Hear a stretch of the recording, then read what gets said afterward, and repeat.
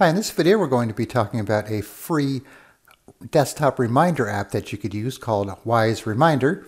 So of course you could use your email calendar or the Windows calendar to schedule reminders, but this is a really clean and easy to use interface, so it's something you might want to check out if you like to set reminders all the time.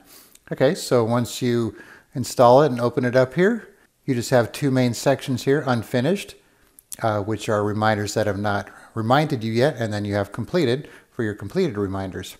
Okay, so to make a new reminder, just click on New. Let's say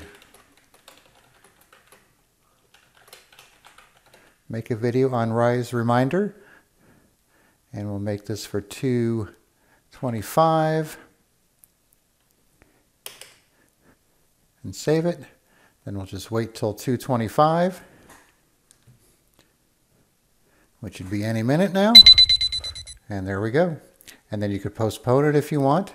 Let's say 10 minutes. Now when we go back, so one thing you're going to have to keep in mind is it's going to be running down here in your system tray, and if you close it, you're not going to get your reminders. Okay, so this has 9 minutes left in the snooze there since we postponed it. All right, let's do another one so you can see how they look in completed. Call this test. Let's try that out.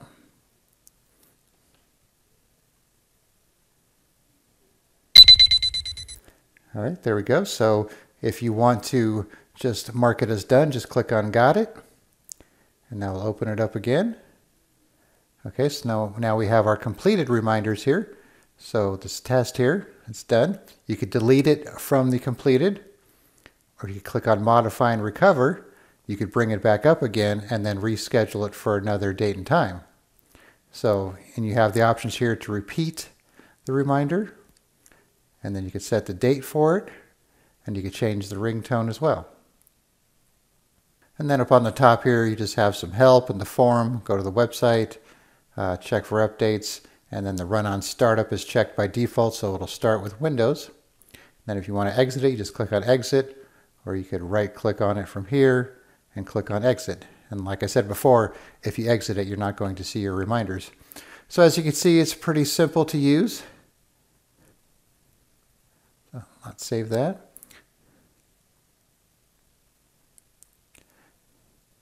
Now you can see we have 7 minutes left in this reminder because it's going to snooze it again. We could check the details or mark it as done if we don't want to get reminded about it. And now it's in our completed. All right, so I will put a link in the description where you could download Wise Reminder and you could try it out for yourself. All right, thanks for watching and be sure to subscribe.